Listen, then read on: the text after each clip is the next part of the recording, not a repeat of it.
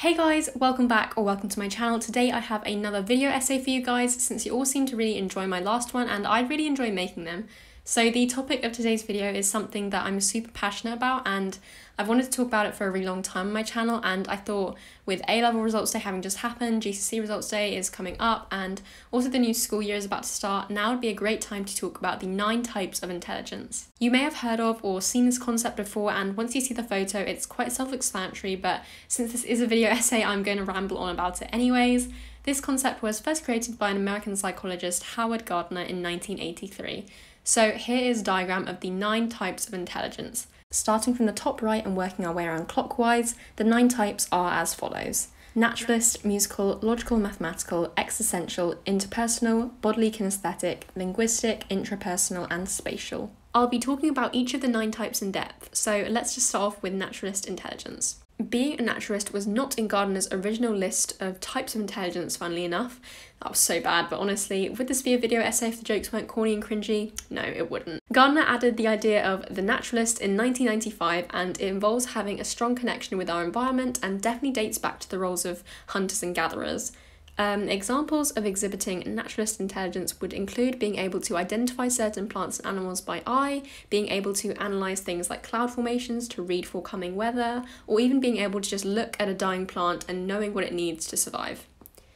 The next type of intelligence is musical intelligence, and if you're musically intelligent, it means that you'll either have a very strong sense of pitch, be able to play one or more musical instruments, be able to compose music, or all of these things combined. Musically intelligent people often have better sensitivity to pitch, tone, rhythm, things like that, and that means that they usually pick up on sounds that other people miss. Another common quality of musically intelligent people includes humming, singing, or drumming tunes to themselves. An idea exists that musical people are often also good at maths, and this statistically does seem to be the case, although it's not always me, and coincidentally the next intelligence on the diagram is the logical mathematical one.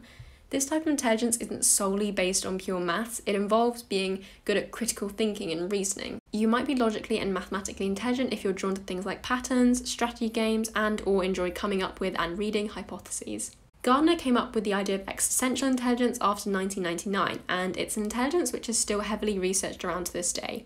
It's all about having the ability and interest to answer existential questions about ourselves, such as what is the meaning of life? I found some further things about the difference between spiritual and existential intelligence, but it was quite confusing and I didn't really fully understand what it all meant, so if you're interested in the idea of existentialism, then maybe that might be worth a read into. Next, we have interpersonal intelligence. If you're interpersonally intelligent, it's like being empathetic but on a whole other level. You're good at communicating with other people, verbally and non-verbally. You're highly sensitive to people's moods and changes in behaviour and very often never take just one side. You always try to look at the situation from multiple perspectives before landing on a final judgment. Most leaders exhibit interpersonal intelligence, but so can followers. Those with interpersonal intelligence often work well in groups, so you might not necessarily want to work in a group, but when you have to, you're good at it because you can clearly understand and notice other people's motives and feelings.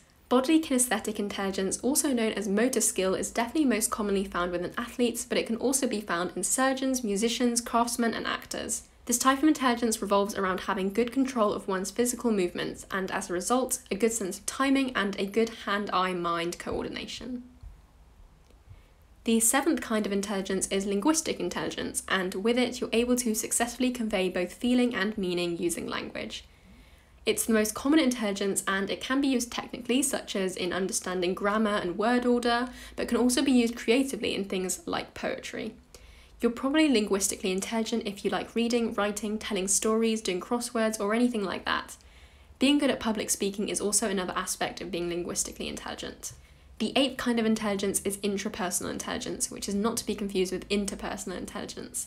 They're very similar, however, intrapersonal is, as the name would suggest, directed towards yourself. If you're intrapersonally intelligent, you'll have a good understanding of who you are, your values, your strengths and weaknesses, and will be able to predict your own emotions and feelings ahead of time. With this knowledge of yourself, you can use it to help plan your future, and this makes intrapersonally intelligent people very self-motivated. They are often, but not always, shy. Finally, we have spatial intelligence. This involves the ability to visualize places, people, and things, as well as having good spatial reasoning. Having good graphic skills and an active imagination are also qualities of a spatially intelligent person.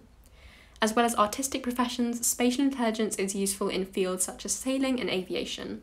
Activities that spatially intelligent people might enjoy include drawing, daydreaming, and/or completing puzzles and mazes. And there we have the 9 types of intelligence explained and described, and that's not even the end of my essay. In all 9 of those broad, vast kinds of intelligence, not once did I or Gardner or any of the sources that I got my information from mention memory. So that made me think, why are GCSEs and potentially A-levels, I wouldn't know because I haven't done them yet, so based on memory? And why are so few types of intelligence actually tested? I mean, where is the GCSE interpersonal exam? The 2 kinds of intelligence that we're really tested on, if at all, would be logical, mathematical in the form of GCSE maths, and linguistic intelligence in basically every other exam, and potentially musical intelligence if you're taking music GCSE, I guess. The majority of my mocks involve testing my linguistic intelligence through writing essays or long 6-mark answers, and apart from my maths and science GCSEs testing me on mathematical and logical intelligence, was I really tested on anything else? No, I wasn't. So if I wasn't writing an essay and showing how I could form a persuasive argument or explain a point clearly, what was I actually doing? I was reciting facts. My history exams were disguised as essay writing exams, but what they really were memory tests.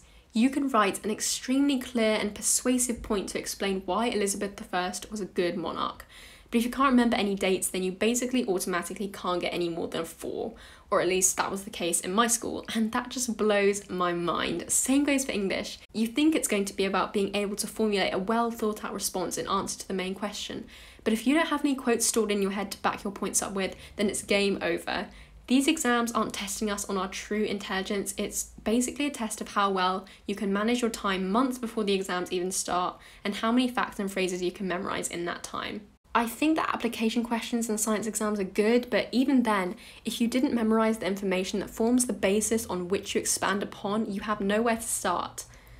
All in all, I wanted to send you guys the message that the school system we're using right now should never be what you use to define yourself. After I found this theory, I realised this and it's changed me so much. This diagram is literally one of my favourite photos because it shows that intelligence is not solely defined by doing well in a test at school. If you're wondering which of these types I think that I best fit into, I'd say intra or interpersonal 1000%.